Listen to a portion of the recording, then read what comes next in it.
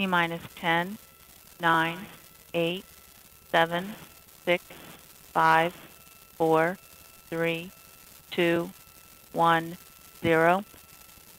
Ignition. Release. Tower clear. Now 10 seconds into flight.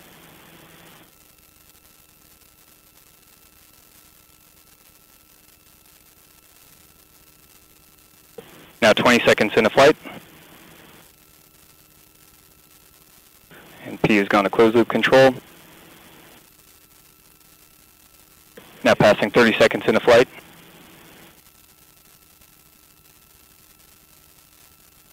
Mach 1, Atlas V is now supersonic. Now passing 40 seconds into flight.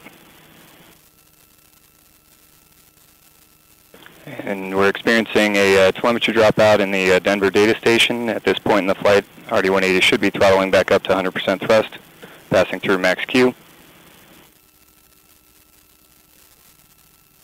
Now passing 1 minute into flight. Commentators, VSE, I can take over. Go ahead. Vehicle continues to operate normally during ascent. You're back to 100% thrust as expected. And VSE, I have data now. Back to you. Now 1 minute 25 seconds into flight. Atlas V rocket now weighs just 1/2 of what it did at launch, burning propellant at a rate of 6,900 pounds per second.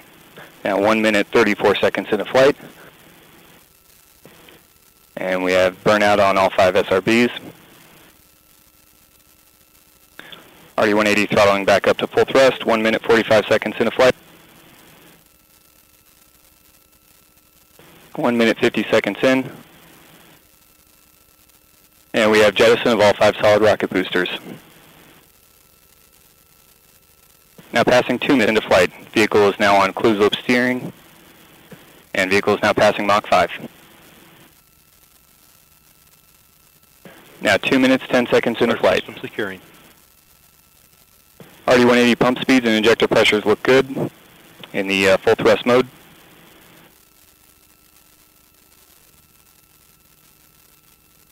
Now 2 minutes 25 seconds in, approximately 2 minutes remaining in the Atlas booster phase of flight.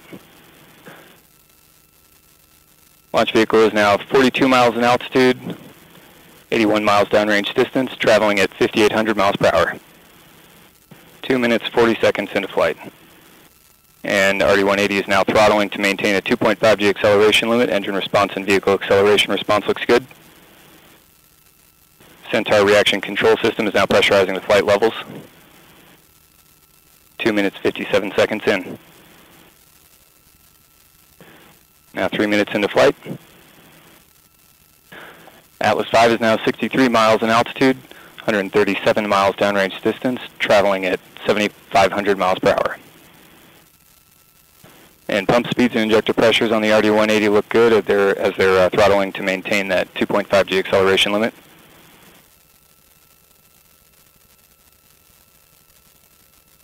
Approximately 1 minute remaining to BECO, standing by for payload fairing jettison. And we have good indication of payload fairing jettison. And we have CFLR jettison. Now 3 minutes 40 seconds into flight. Vehicle now throttling to 95% thrust.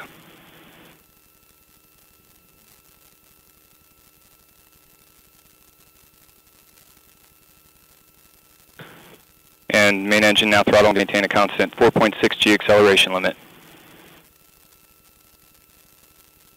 Now passing 4 minutes into flight, and we have Centaur boost phase chill down. Approximately 20 seconds remaining till BECO. Pump speeds and injector pressures on the RD-180 continue to look good. They're throttling to maintain the acceleration limit. 10 seconds remaining to BECO.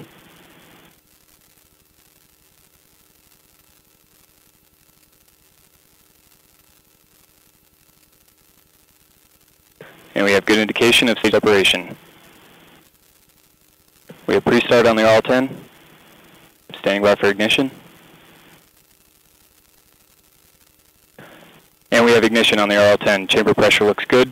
Vehicle body rate response looks good. This is the first burn of today's mission. This first burn should last approximately 6 minutes. RL-10 appears to be performing well. Chamber pressure looks good. Vehicle body rates also looking good.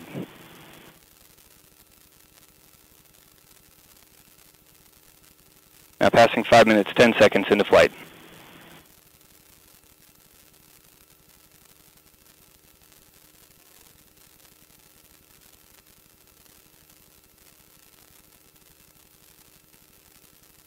And 5 minutes, 25 seconds into flight.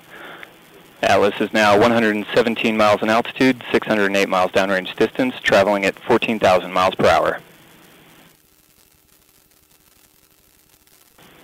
And Centaur RL-10 continuing to perform well. Chamber pressure looks good.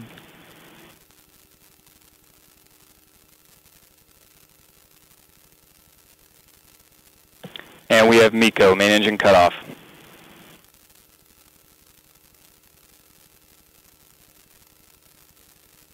And we have ignition on the RL-10. Chamber pressure looks good.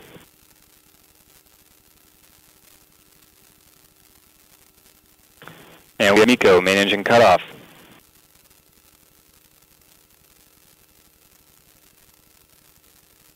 And we have ignition on the RL-10. And we have MECO.